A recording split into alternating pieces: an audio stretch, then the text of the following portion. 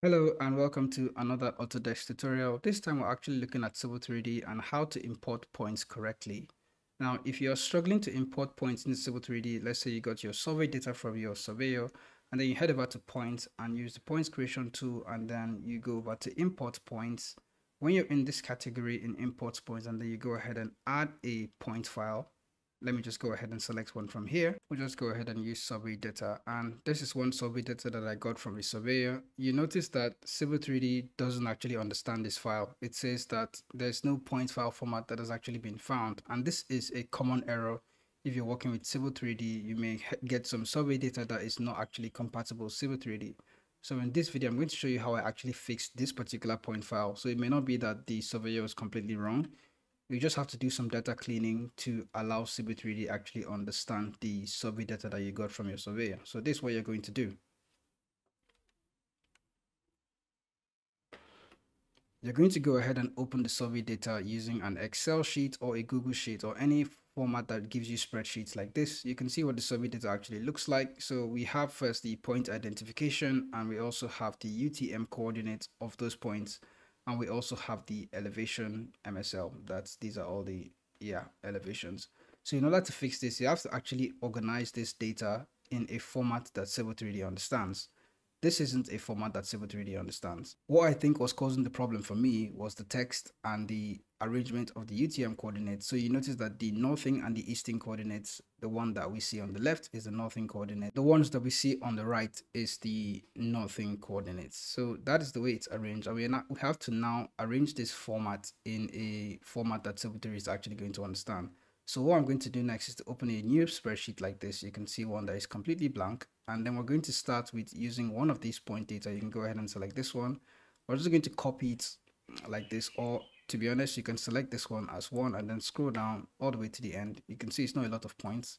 Select this and then go ahead and hit copy, and then head over to your new spreadsheet. On the very first slot, on the very first cell of this, you go ahead and paste that option, and then just start with the coordinates like that. This is the very first one, that is the point ID number. And then you can go back to this coordinates, and then this is always the one that takes, the next process is the one that takes the most time to actually do. We're going to want to copy each of these coordinates, excluding the alphabet. So I can just go ahead and double check this and then select just the easting coordinates. Go ahead and click copy, and then in the next cell right beside the point file, right beside the point number, go ahead and paste the easting coordinates, and then do the same for this one. Just find a way to get all of them selected as one. This could actually take some time, and some survey coordinates may come separately. This one was quite difficult for me because all of them were mashed together in one particular cell. So I had to select each of them one by one, but more often than not, you will get the easting and the northing on separate cells. So you may not have to do all this. You just have to copy each of them and into the cells. Now you notice that I did not include the title of the columns, because Civil 3D doesn't actually understand this UTM as text or something like that. Even the point ID number and the elevations, it just wants the code, it just wants the value instead. So that is what it's easier for you to actually do. Go ahead and click paste on this. For the elevations, I can actually choose to go and select each and every one of them like this, and then go ahead and hit copy. Back to the elevation, start from the second slot, and then go ahead and hit paste. So the rest is just to fill in the remaining slots that is for your easting and your northing coordinates. When you're completely done, this is what it's supposed to look like. You notice that in this one, I didn't even include the point ID number. It's just the easting, the northing, and the elevation, because basically that is what Civil 3D is looking for. All the other text that are showing the title of the column, the UTM, the elevation text, Civil 3D may not really understand it. So this is the file that I'm going to use to import in Civil 3D, the completely cleaned version of that survey data that I got from my surveyor. So we can head over now to Civil 3D and then close this option, and then go ahead and choose the new file. This is where it is, OF sheet 1. You can go ahead and select that. You can see I actually had many other attempts at actually doing this before I figure it out.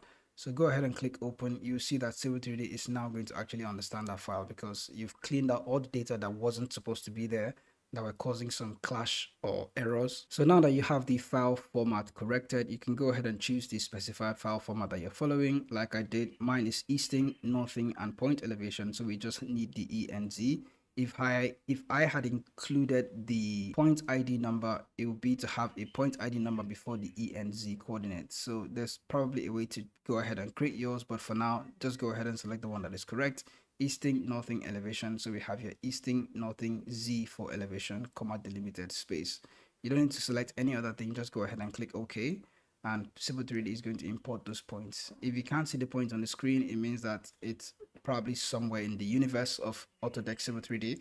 So you can go ahead and click and go ahead and type in Z on the keyboard for zoom and press enter, and Civil 3D is going to ask you how far do you want to zoom. I need to zoom extents. I can go ahead and click extents over here, but you can also type E on the keyboard to show extents and then press enter, and then we can see our points as we intended them to be. So this is how the road is supposed to be. This is the center line, and that is basically what my surveyor gave to me. So this is what we're working with.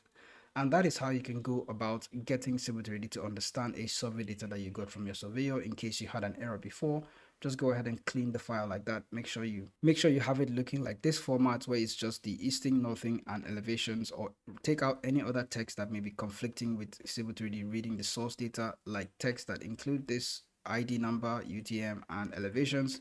Civil 3D may not really understand that, so you just go ahead and take them out and then have the clean version of the data, which is representing your easting and your northing. Even the northing, you can ignore the 32 degree north and all these other alphabets that are in there. Just focus on getting the numbers just like you see here in this sheet, and then Civil 3D will be able to understand it, and then you can go ahead and import it. You can go ahead and import it into Civil 3D like this, and then continue your work. If you found this video useful, do leave a like on it and also subscribe so you can get notified when more videos like this do come out. And if you have any additional questions, do let me know. I'll see you in the next video.